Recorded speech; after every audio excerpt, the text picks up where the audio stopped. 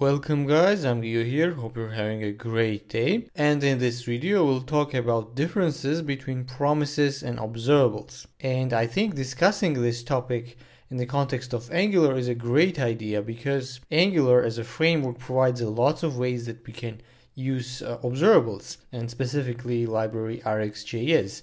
We can use it with HTTP requests, we can use it with forms, with route param changes, and we can chain them together in many different ways.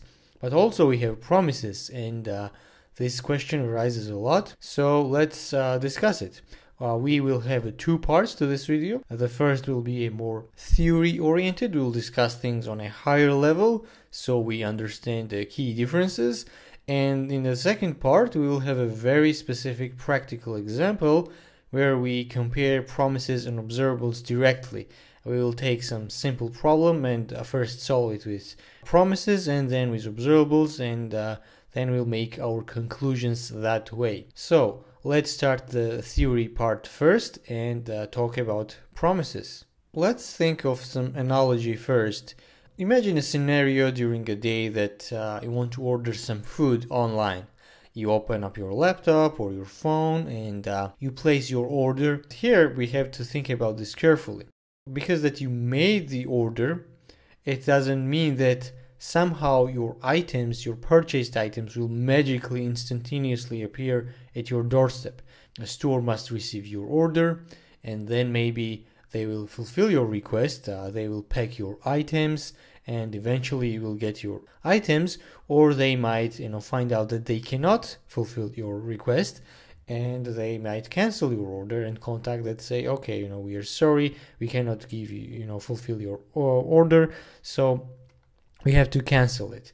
The idea here is that while you're waiting, you are not just stuck in space and time waiting for your order or response from your store. You might do something else, you might read some books, play games, or do something else, and eventually when the result will be available to you, either order will be cancelled or you receive your items, then you can react to it and process these items. So the idea is the similar with promises. We have a single operation, a single process that might take some time, and the results aren't immediately available. In these scenarios are really modeled with promises. For example, our code, when issues such an operation, then continues working on the other things, and once the result is available to our application, then it will process this in some way. Either it will get rejected, or maybe some error will happen, or it will be fulfilled. And there is, this similar idea with promises. So we have a single operation, single tasks that might take some time, and results are not immediately available. And that's the key with promises. Now let's imagine another scenario. Let's say we have a phone and a Facebook or WhatsApp or some messenger, and during the day we might receive different messages from our friends. We might receive 0 messages or more messages. It doesn't matter. The idea is that in this case we are some kind of an observer. Let's say in this case we are observing our phone. We receive notifications on our phone and we receive these messages in different times throughout the day. And based on the message, we might decide to react to it. We might do some actions, we can ignore it, we can reply to it, and all sorts of things. So the basic idea is that in this case, we are some kind of an observer, and our phone, or laptop, if you will, is some kind of an observable. We observe it. While we might be doing something else, taking a walk, or reading a book or something, and then we might get some notifications at different times in day.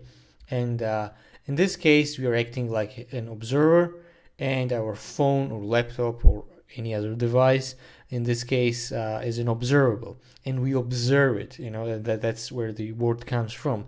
This is the basic idea from a high level about the observables. We have observers and we have observables, and we can think of observables as value changes or events or some set of different values throughout the time And the idea is that we have these values or events can happen many times, can happen 0 times. These might end completely as well.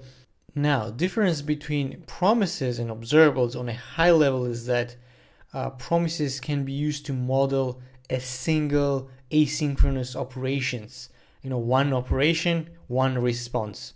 And as in the case of observables, there can be many changes, there can be many events, many different values over time.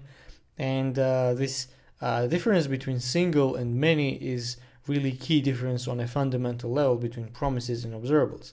Of course, there are technical differences as well. And so this library specifically that I'm talking about right now, RxJS, has many powerful features with it that allows us to combine different observables together and chain them and achieve really complex user interactions. Now let's talk about some practical examples where we can use promises and observables. When you think about the promises and single asynchronous operations, the first thing that comes to my mind is HTTP requests. When we are making some request to an API, we don't have the results immediately available, and that is the key with promises. So our app, instead of being stuck when we make this request, keeps on working and doing other things, and once the results are available, once this promise gets resolved, our app processes the request as it is needed.